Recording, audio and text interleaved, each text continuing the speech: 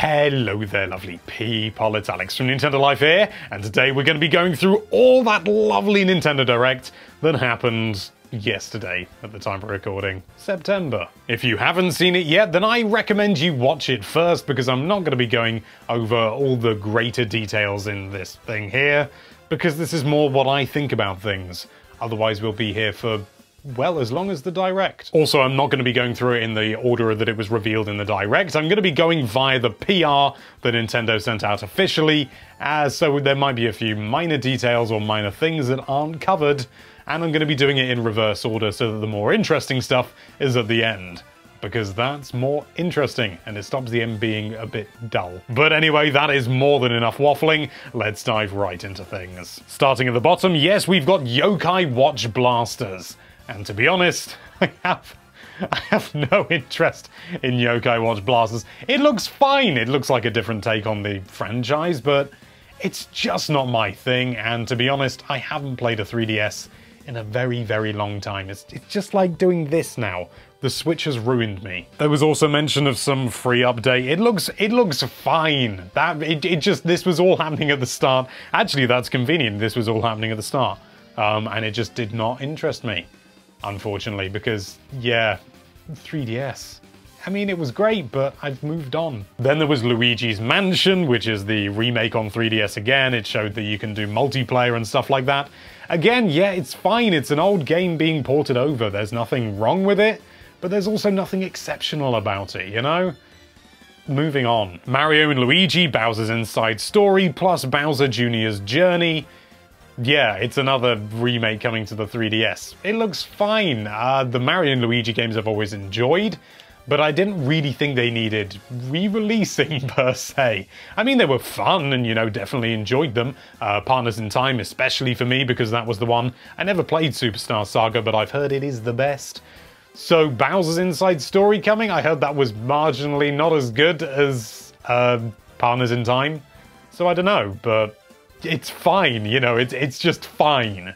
This is the dull part of the Direct, at least for me. Kirby's Extra Epic Yarn. This was completely out of the blue. I had no idea that they'd be bringing another Kirby game, because the 3DS is just like a Kirby console now, which is no bad thing. But Epic Yarn, of all the things they could have brought over, I mean, fine, yeah, go for it, but it just surprised me, and it looks fine, like all the 3DS stuff. It looks fine. It looks fine. Okay, now let's get on to the Switch stuff, and we're going to start small and then work up to big. Actually, no, you know what? Okay, let's talk about Nintendo Switch Online briefly. I'm only going to do this very briefly because I do actually have plans for a full video that I'm going to be talking about in regards to Nintendo Switch Online. But in this Direct, I was left quite disappointed because there were no real new bits and bobs to talk about. It was pretty much stuff that we already knew. There were a few minor details maybe, but it opened up and it was like, what can you do? You know, 5 key features. And then it was like, you can play online and, you know, even when you're miles apart. And it's like, yes, we've been doing that. I've not got a problem with paying for the online service. I think it's fine. But the way they dressed it up was just bad. It was, you know, hey, you can play online. It's like, if this had happened, you know, 6 months after the Switch launched, and I think that was the original plan, and it's a year late, then it would have been fine, you know, but we've been playing online for free for 18 months. They needed something more to get people interested, and this, you know, the Nintendo Direct is for essentially the hardcore audience and, you know, and the press like us. So they, you know, they really needed to pull out all the stops. You know, casual people are not going to be sitting down and watching the Nintendo Direct. They just don't. So they needed to pull something big, and they didn't. And, you know, they talked about the new features as well, you know, the special offers, and they said, what are they going to be? You'll have to wait a little longer, and that was a real slap in the face. There was also the controllers, you know, the NES controllers that slide onto the side. Cool idea. But charging $60 for it, oh my god, that is way too much. That is way too much. These are just very simple controllers with a charging method that is, you know, like a Joy-Con. You can't, I mean, I think that works out nearly the price of a Joy-Con. and the Joy-Con have got so much more going on in them. Maybe there's more to them than meets the eye and they've got motion controls and stuff like that, but there are so many third parties that already offer this for much less with more functionality. It's bad. If it had been 20 quid or even 30 quid for 2 controllers, or dollars, whatever, your regional currency equivalent, then I would have said, yeah, you know, it's fine, it's a novelty, but my God, $60 for 2 controllers based on a system that is so outdated. It's just a bad. It's just a bad. And then there's the games themselves as well, and they don't inspire anything. It's a load of NES games. I think at one point they did say NES and SNES, but now in this Direct they said, more NES games coming soon. And it was like, really? We've all played these NES games, and if we haven't, or if somebody hasn't played them, that's probably because they're not interested in them. I mean, you could argue that yes, it's a freebie, it's a bonus, but this is the sweetener. This is the thing that is meant to make it nicer overall. And it's just not working. I mean, it's a cheap service, it is. I mean, if you do the 8 people family sharing thing, it works out at what? I think like $4.30 a year? It's cheap. But it's just not inspiring me, and I've prattled on far too long about this, so let's move on. So here we are in the PR, we've got LEGO DC Super Villains. Yeah, okay, why not? That seemed fine. It was basically just said, yeah, it's coming, and then they moved on. NBA 2K Playgrounds 2, same situation, looks fine. But again, we didn't really get any details that we didn't already know. Oh no, come back on. Bloody computer went to sleep, and I hate it when it does that. NBA 2K19, it's a basketball game. Apparently it's quite a good one. Again, I don't know. They didn't even release any Switch footage for bloody ages, did they? Until release, I think. Which didn't sort of shine in confidence, but then everyone turned around and said, actually, you know, it's pretty good. So, you know, that's fine. There's also FIFA 19, which is the same. It's 18, but more. One more. Just Dance 2019, it's Just Dance again, isn't it? You know, again, no problem with it. It's fine, you know, it's great that it's coming to the Switch, because the Switch could always do with more arguably casual games. You know, at least in terms of these big third parties. There are plenty of casual games that aren't from big third parties. So yeah, that's good that that's coming, but it's not my thing. Warframe, now this is more interesting, or at least to me it is. Having said that, I don't really know much about it, but apparently it's a big deal. And it's coming to Nintendo Switch on the 20th of November. Woohoo! The World Ends With You Final Remix and Xenoblade Chronicles 2 Torna. Now we're getting into some meat. Well, Torna, the Golden Country, if you want to be specific. I'm really excited for The World Ends With You. I never played it when it was originally on the DS. Yeah, it was the DS, bloody hell. And you know, to be able to play it in a more sort of sensible form factor with the Switch, or at least a more comfortable one for me, yeah, I'm down with that, you know, go with it. But we didn't really see anything new. It was just like last time it was in a Direct, it was just like, it's coming, and they were just like, it's still coming, which is fine. You know, again, it's fine. We're on the fine section, but later on it gets fine. And then there's Torna basically just saying, yeah, it's coming. Yeah, there's a lot of this at the moment. Starlink Battle for Atlas, again, nothing we hadn't seen before. I was hoping for something a little bit more detailed, and I was kind of hoping for Star Fox Grand Prix as well, if that even is a thing. It's looking less and less likely. Diablo 3 Eternal Collection. This is something that I'm pretty sure we knew about beforehand.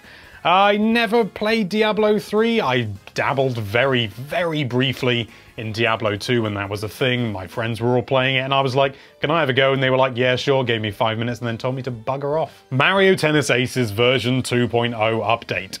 Yes, they are changing things and they're adding more modes and more stuff to do, and I kind of feel like that should have been it from the start. I mean, I like Mario Tennis Aces, I really do. I think it's a really good return to form, but it did feel a little bit lacking. By no means was it anything like Ultra Smash. That was beyond bare bones. But even so, I do feel that Aces just needed a bit more, and it looks like that maybe they've listened, or maybe they planned this from the start, and they're sort of releasing it later, a bit like Splatoon, to try and give it a bit more oomph.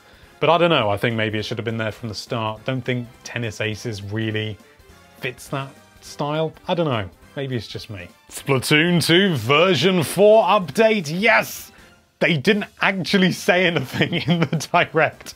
I did feel this was a bit of a mess, to be honest. It was an interesting stylistic choice to do that, but all the information was just done visually, and there was nothing to say whether, you know, what was happening and why, and it was just hinting at things, and, you know, a Direct is so that we can get loads of information, and this felt more like a tease.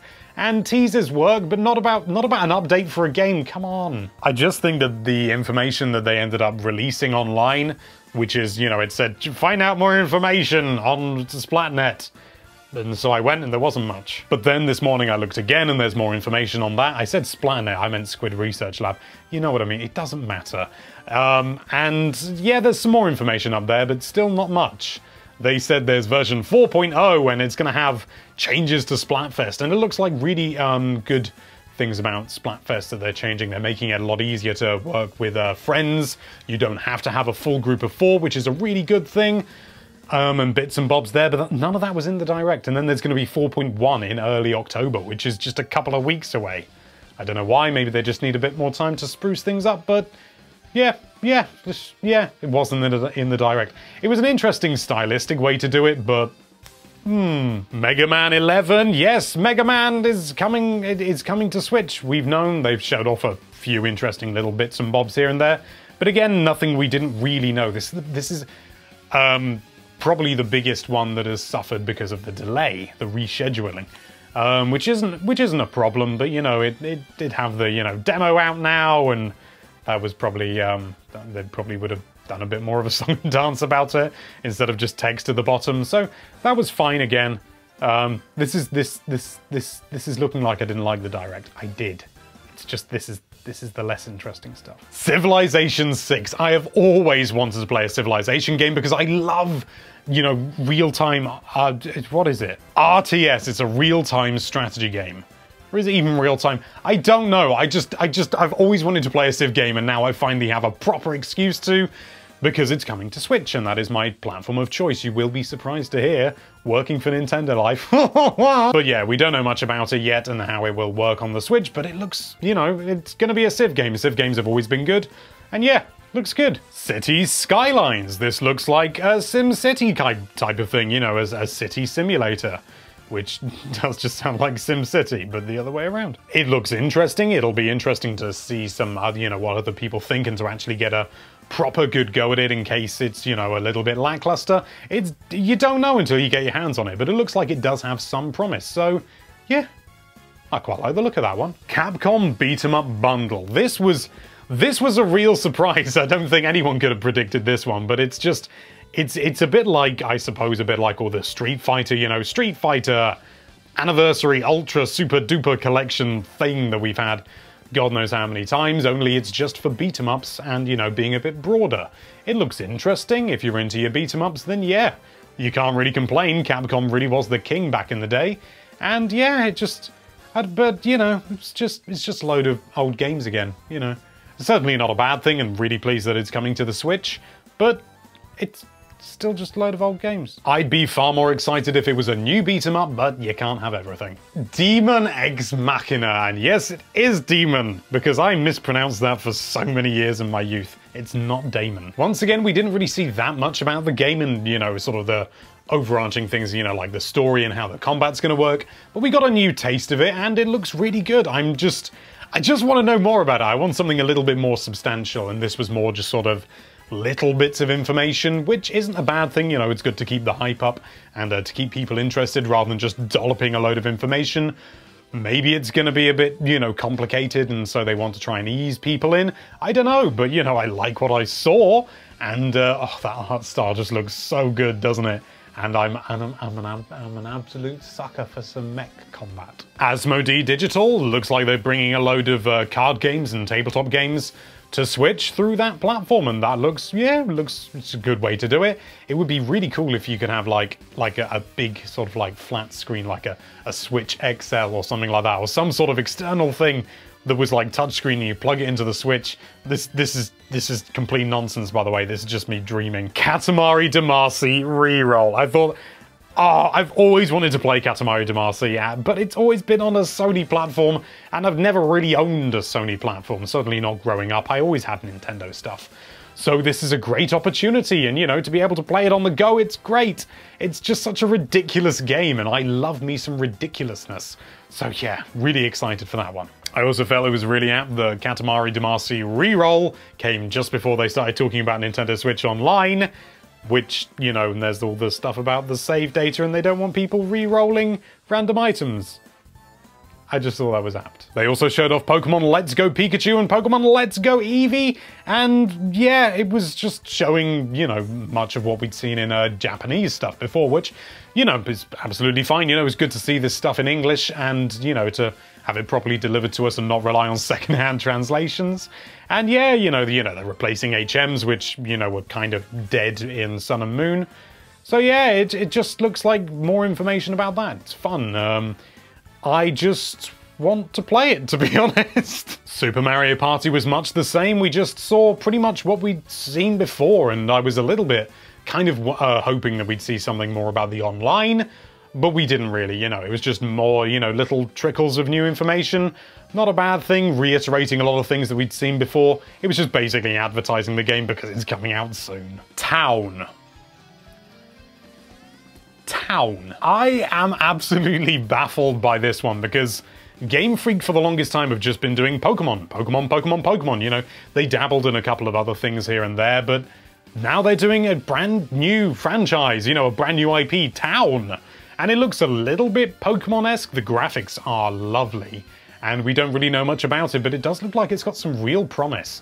And Game Freak know how to make a game, so I really want to see some more about this. To be honest, I wish I'd seen more in the Direct, but, you know, it was just, you know, maybe early days, you know, it's just coming 2019. Woo. Then there's the Final Fantasy extravaganza. Oh! This was ridiculous. I mean, we knew about Final Fantasy 15 Pocket Edition HD, and probably some other words after it, and we knew about Crystal Chronicles HD Remaster, whatever they're calling it. So we knew about those, but I had no idea we were going to be getting so many other Final Fantasy games. I'm going to have to refer to this, because we had, what is it? We had Final Fantasy VII, Final Fantasy XII, The Zodiac Age, Final Fantasy IX, Final Fantasy X, and Final Fantasy X-2.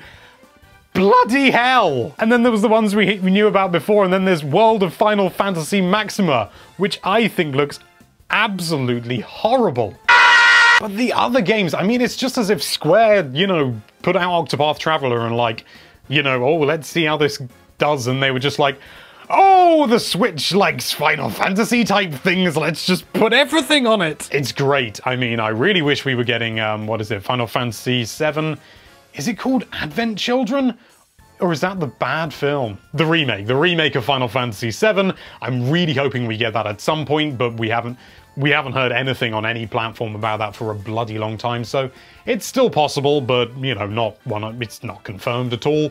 But it would be lovely now, wouldn't it? But more than happy to give Final Fantasy VII a proper first go, because yes, I've never played it.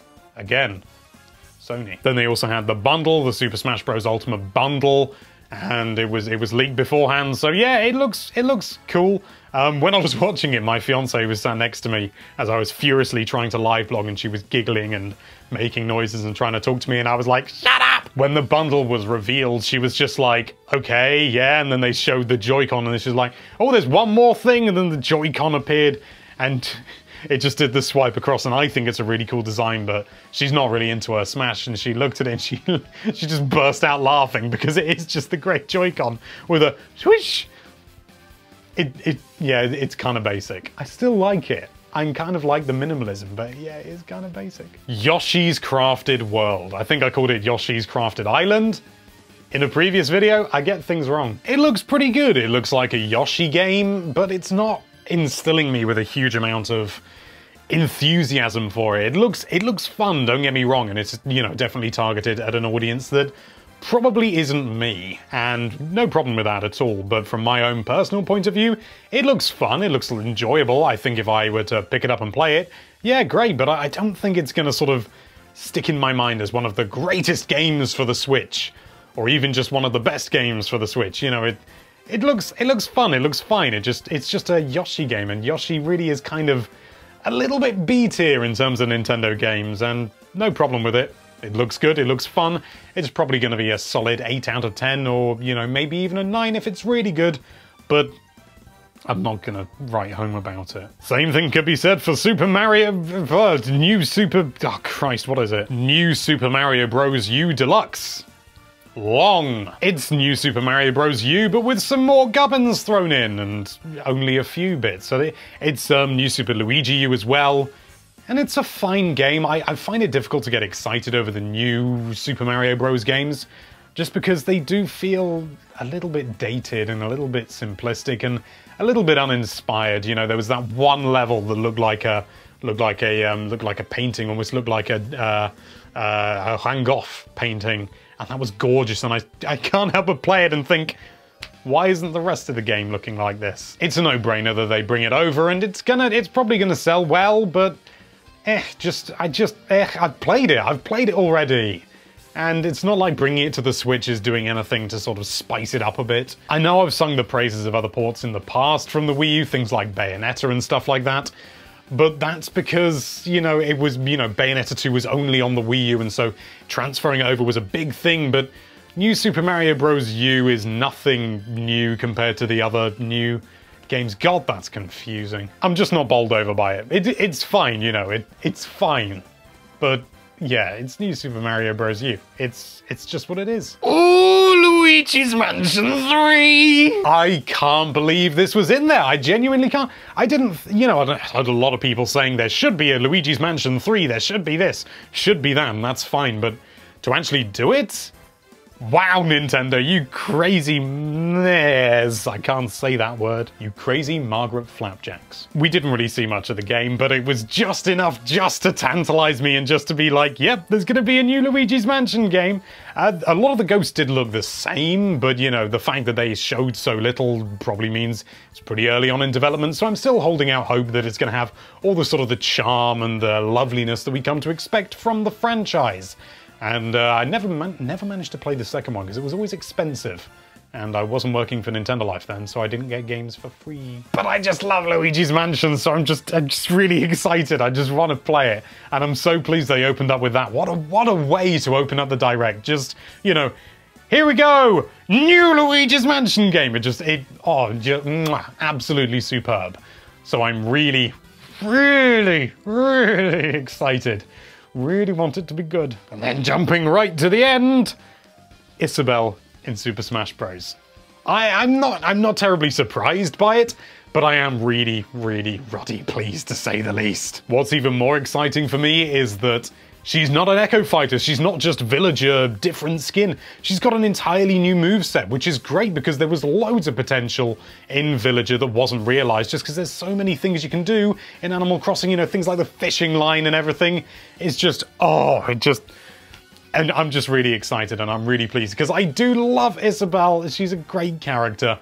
I saw some people complaining online that, you know, who really asked for this? You know, did anyone really want this? And you gotta remember, there's a lot of people who really like Isabelle, and more importantly, Japan absolutely goes gaga for her. So, you know, we've had King K. Rool. That's a very Western thing. Japan's getting Isabelle. And so am I. I'm really pleased that they then followed it up with the whole Animal Crossing is coming to Switch as well, because to have that beautiful animation that they had with, you know, Isabelle in the town hall running around doing things, and then to just use that just for Smash would have been a bit cruel. Maybe a sort of a standard pre-rendered thing like King K. Rool, and even like Villager when Villager was revealed for Wii U. That would have been better if it wasn't going to be, you know, Animal Crossing. And also I think maybe they've learned their lesson after showing Animal Crossing Amiibo Festival on Wii U. Just this lovely HD Animal Crossing, and then it's a crappy board game! So yeah, really pleased. I think they did really well towards the end there. To be honest, overall, I think the whole Direct was really impressive. I did notice that the Animalese at the end in Animal Crossing did not match up, because I always remember yes actually sounds like yes in it. And when Tom Nook said yes, it was just Nintendo. Do your research. But overall, I think it was a really solid Direct, really jam-packed full of stuff, and a lot of things were a little bit sort of, oh, that's cool, that's interesting. But but there was nothing in there that I thought, oh, that's rubbish. Pardon, maybe the Nintendo Switch Online, but we'll get onto that another time. And overall, yeah, I just think it was really solid. You know, new stuff like the Animal Crossing at the end and Luigi's Mansion at the start was a beautiful way to bookend it. Two brand new things, and even though there wasn't much to say about them, from Nintendo's point of view, or indeed from ours, it was just a brilliant way to sort of start it and finish it. I thought that was excellent. It didn't feel like that they were teasing or, you know, sort of tricking us in any way without then sort of turning it around and saying, no, it's fine. Yes, we're not just teasing you with the prospect of Animal Crossing in HD. You're actually going to get an Animal Crossing in HD. And that's what we wanted. Christ, I think I'm going to have to finish it there because this video is a long one. But of course, do let me know what you thought of the Direct down there in the comments, because I'm not the only one with an opinion. Do you hate Isabelle? Let us know, so we can tell you how wrong you are. Thank you so much for watching. If you like this video, then why don't you hook, line, and sinker that subscribe button like Isabelle does in Smash? And be sure to check out NintendoLife.com for all sorts of lovely Nintendo-related content. Thank you again for watching. Bye-bye.